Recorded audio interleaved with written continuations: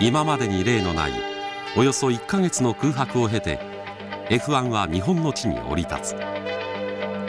この間マクラーレンは9日間、フェラーリに至っては17日間も日本グランプリに向けテストを行ってきた。決戦の舞台は鈴鹿。中野真司は F1 ドライバーとして2年目の鈴鹿。リラックスしていつも通りやる。虎之助は初めての日本グランプリ。何かと気ぜわしい。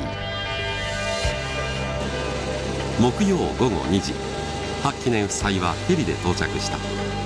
ドライバーズポイントは90対86の4ポイント差。いよいよ最終決戦。その頃ピットでは早くもシューマッハがチームのピット作業練習を見守っていた。馬力は上がった。シャシ性能も上がった。あとはマンパワーに磨きをかける。シューマッハは優勝するしか道はないのだ。白記念は有利。2位狙いでも OK なのだから。You have done 17 days of testing between Luxembourg and Japan. How productive do you think it has been? You will see over the weekend. We are quite happy about all the work we have done. Well, do you feel confident enough? Yeah. At the moment, yes. We'll see. Well, Michael, how important is the tire for the championship?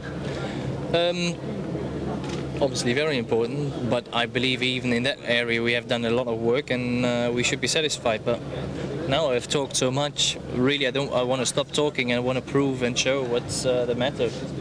At this point in the season, it's going to be very difficult for the teams to find a lot of performance improvements, and they're looking to the tire companies to provide that little extra edge, and that's why we went through all the testing in that 5-week gap to try and provide the little extra edge that we could. もちろんチェッカーフラッグ受けるまでわからないというのがレースですが、一応バルセロナで従来のレコードをコンマ7秒程度早く、破ってますんで、で2回のテストを繰り返しましたから、耐久性、それから瞬発力ともに、以前のものよりは良くなっているというふうに考えています。I wish the race after Nürburgring would be just 1 week later or 1.5 week later, because you don't want to wait too long time the final race, and the particular situation because it is so tough at the moment. But now we are here finally, so I'm looking forward.